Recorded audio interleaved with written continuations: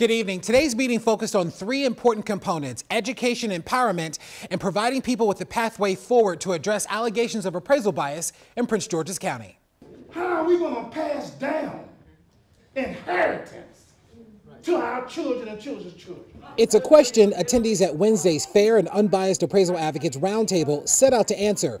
The group of homeowners, real estate agents, appraisers, and brokers addressed how alleged biased home appraisals are affecting the opportunity to generate wealth and build equity. Earlier this month, we shared the stories of two families who say they lost thousands of dollars because their homes were appraised differently. They believe the houses are valued differently because they are black homeowners in a black majority neighborhood. Angelique Bass has been a mortgage broker for over 20 years. It's pervasive. I have been fighting appraisal values for years. After the market crash and Dodd-Frank came out, now when we order an appraisal, we have to order it through the lender's appraisal management company. And so we don't have any relationship with the appraiser. We don't even know who that appraiser is or even where they're coming from. The Dodd-Frank Wall Street Reform and Consumer Protection Act passed in 2010. That bill overhauled financial regulations and put in place safeguards to ensure what led to the 2008 crash didn't happen again. There may be some racial issues to that. I'm not even going to deny that that's probably a very, very big piece of it. And so consequently, when you have an appraiser that comes in low, it's extremely difficult to argue. Research from the Brookings Institute shows that homes in black neighborhoods are devalued by about $48,000 on average. That average remained consistent when we examined their data for the Washington Metro.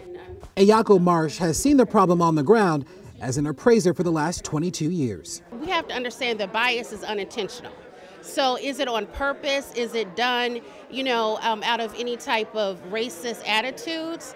That is unintentional. Now, if it's done intentional, then that equates to racism. She adds that the issue is complex. The types of appraisals conducted may affect the value of the home, whether it be a cost approach, a sales comparison, or income comparison. Also, homeowners may believe that certain upgrades improve the home's value when they don't.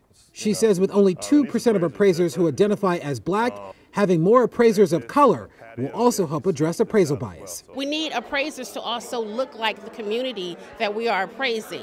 So I think this is a wonderful event. I think it's the first step in really taking us to correcting, what we're seeing as undervaluation of properties or unintentional bias that's happening. The group meets again here in March. State Delegate Marvin Holmes says he plans on working with the state legislature to figure out what else they can do to address this problem.